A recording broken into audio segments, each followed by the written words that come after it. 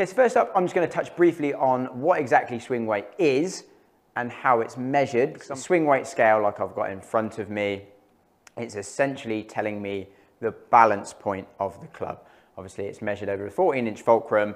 We've got this sliding weight that moves up and down, and all we want to try and do is get it to balance out, right? So I think this is about D1, so if I move that to about D1, we're going to start to see it start to balance out. It's very slightly off. Now, this is telling me the balance of the club. Like I said in the intro, it's not necessarily linked to overall mass. People would think a heavier swing weight is a heavier club, and that's not always necessarily true. So again, if I've got 20 gram weight in my hand, which is how I'm going to be manipulating the swing weight using switch grips, so I can put this in the butt end of the club. So if I was to pop this up here, essentially I've now just added 20 grams to this club as a whole. But as we can see now, I need to now move this down the scale closer to